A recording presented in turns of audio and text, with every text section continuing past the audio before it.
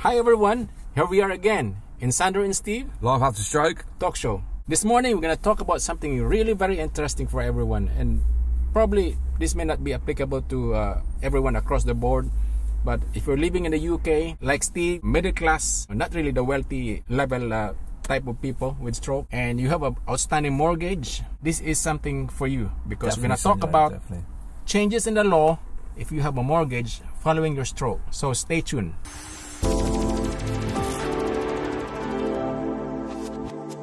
So tell us, Steve, about your experience. I understand you received a letter from, was it HMRC? Yeah, the government, yeah. The government, the job seekers. Job seekers thing, you know. Yeah, there's something, it's called the Mortgage Support Interest Loan. Okay, mortgage. So MSI loan. Mortgage support interest loan. Okay, tell us about this, Steve. What it is, right, you got, when you've had a stroke, obviously, some people can go back to work, some people can't. At the minute, I can't go back to work. Okay. Right? So I'll get a little bit of help. Not much help. I'll pay 3/4 of the mortgage myself, Sandro. Okay. But the government job seekers pay a quarter. Right? I think it's about a week. Right? So now they're changing the law from April the 6th of next year. Right? You have to take out a mortgage support interest loan. Mortgage support interest loan. So explain us what is this? Talk us through this. It's saying they're based on what's left in your mortgage, and you right. If you get help, say if we call it like £50 a week, right?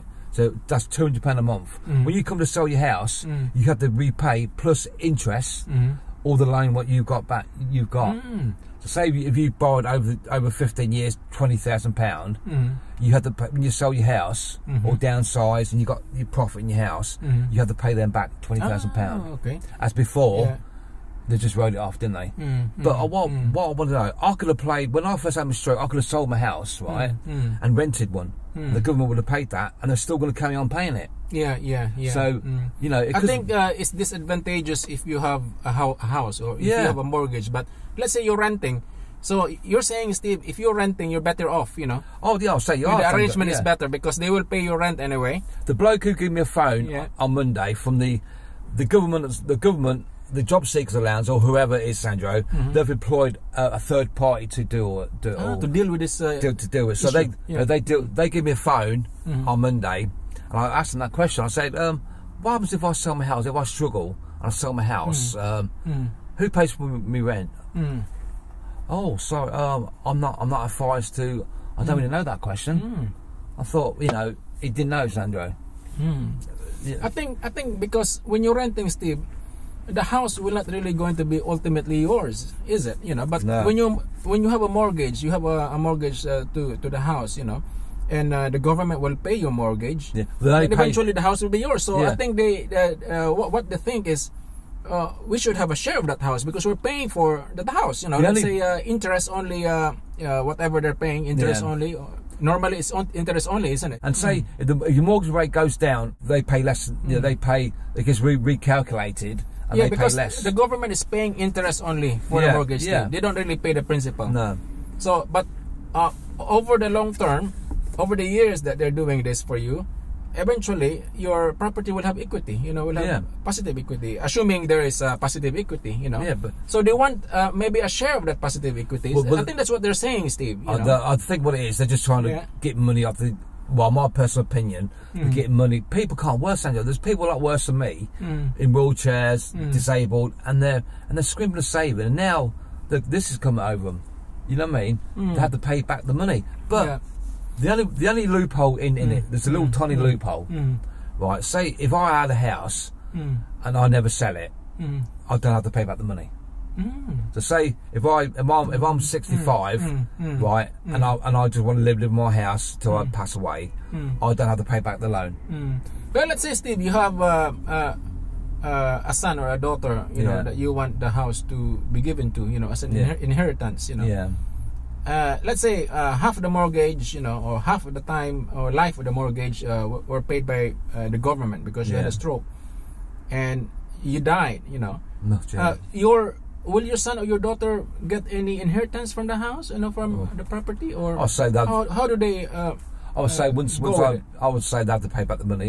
Yeah. As long as you pay back the money. You know, But what they're trying to say is, right, you can pay back the loan anytime you want. Say, when my house gets paid off for in another few years' time, so my mortgage is paid off, I still don't have to pay the interest back, the loan off. Do you know when my mortgage is paid off? So I've got all the money I'm paying now towards my mortgage. I can pay that towards my loan.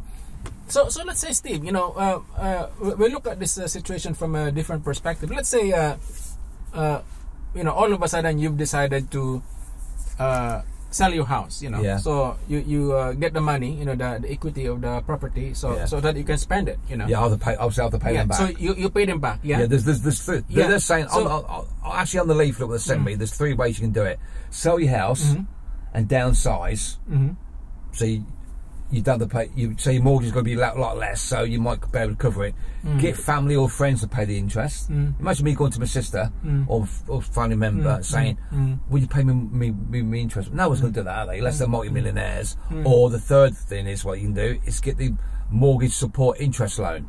Well, let's say you've chosen whichever is more advantageous to you, and your house has been sold already. Yeah. And now you live in the rented property. Will the government pay your rent? Yeah. Really? Yeah. So you might as well sell your house. Yeah, but yeah, I know you mean. If I'm going to sell my house, I'm going to have to sell it now, aren't I? Yeah. You might as well sell your house and then move to a rented property and then tell the government to pay it. What do you think? Yeah, I'm just trying to think. That's a good question. But like I say, the main booklet, it's been sent to me. So you've got till April 6th to. This is a good conversation, right? I'm a bit naive to it. Or we're talking about it, but people watching this, Sandro, might know a lot more about it. Get in contact with me. Spread it all on the internet. Let's see what the loopholes are. Let's see what we can do, Sandro. As I say, if I can say to them, right, I can pay my own interest, can I? Right, for about a month, and then during that month I can sell my house because they ain't helping me, are they? Yeah. Right, so I can pay my own. So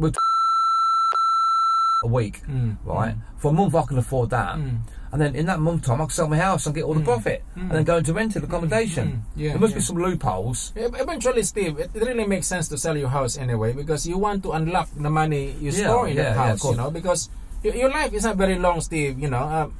20 years time, I doubt if you can do anything what you're doing now, you know, so you might as well unlock those money and then spend it and enjoy it. I've got 9 years left actually on my mortgage, 9 years, so I'll be, well, people watching the video know I just had my 50th birthday, so I'll be 59, sell my house, right? This is what I could do: sell my house at 59, right? Pay back then $5,000 or whatever I'm going to owe them, and then the rest I'm going to spend a few quid, go to rent accommodation, don't I? Yeah. But I don't know. I don't know how that works, Sandro. I think you have to do some calculations as well as you think as well. You know, in 9 years' time. Would you still think you'll be capable enough to do the things you think you can do at the moment? You know, well, you don't know like me, Steve. You know, I am 47. Now, let's say 15 years from now. Yeah. I doubt if I can still do the things I'm enjoying now. Like I'm skiing. You know, I'm learning to kite surf. You might be. I doubt it. You know, so I might as well do it now while I can do it. Yeah, you know? Yeah, definitely. I'll same as you, Steve. You know, but you can travel, you can drive. You know. But I've got the mortgage, right? The last 10 years, obviously you're paying off a lot more, aren't you? So my mortgage now, it's all paying off. The money I pay every month now, it's knocking a lot off the mortgage. The first 15 years, you're paying the interest and all that, but now these 9 years are the most important bit. So if I sell my house now, I won't get hardly, you know, it's not worth selling it. But if I sell it in 9 years' time when it's paid off, you're better off. If that's the case, Steve, then wait 9 years. The last 9 years of your mortgage, you actually you can see chunks. You know, when you get your mortgage, your in-force every year, you think, I ain't paid a lot off compared to last year. You think, no, but this is last 9 years, you are paying off a lot.